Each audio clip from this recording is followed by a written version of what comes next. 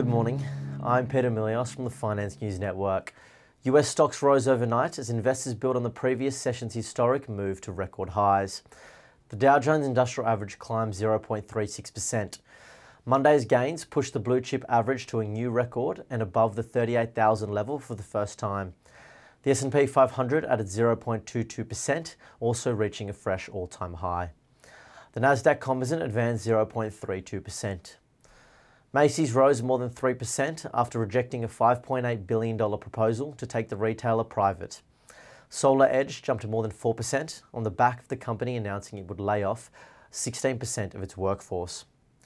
Archer Daniels Midland plunged more than 24% after issuing weak earnings guidance and placing CFO Vikram Luthar on leave amid an investigation tied to accounting practices.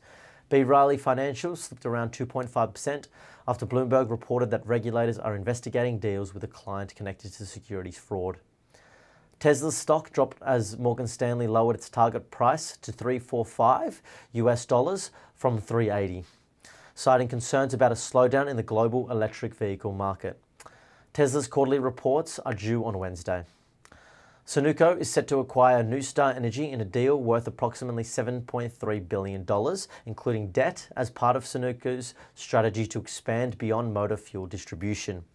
Shareholders of NuStar will receive 0.4 Sunoco shares per NuStar unit held, valued at $23.78 per share, representing a 31.9% premium over NuStar's recent closing price.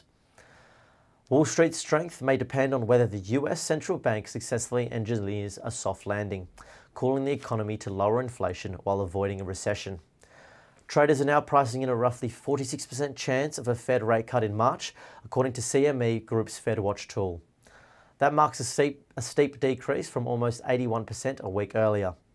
There's a nearly 54% likelihood that the central bank will keep rates steady, up from around 19% 1 week prior.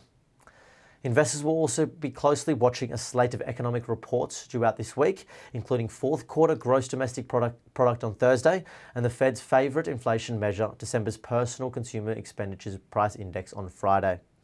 Both reports will help shape how Fed officials view monetary policy moving forward. Overall, most US sectors closed higher overnight. Industrials was the best performer, whilst consumer discretionary was the worst. Shifting to China. Following a sharp decline in Chinese stocks, the government has announced plans to implement stronger measures to boost market confidence. This decision came after the CSI 300 index fell 1.6% to a nearly 5-year low, and the Shanghai Composite Index experienced its largest one-day drop since April 2022, sinking 2.7%. The President of the Democratic Republic of Congo, or DRC, is in talks with China about a $7 billion financing arrangement linked to the restructuring of a minerals for infrastructure deal. The move aims to address the DRC's dissatisfaction with the previous 2008 contract, which has provided limited benefits leveraging the country's abundant mineral resources, including crucial green energy metals like copper and cobalt. Shifting to the Australian landscape, the SPI futures are pointing to a flat start. Thank you for listening.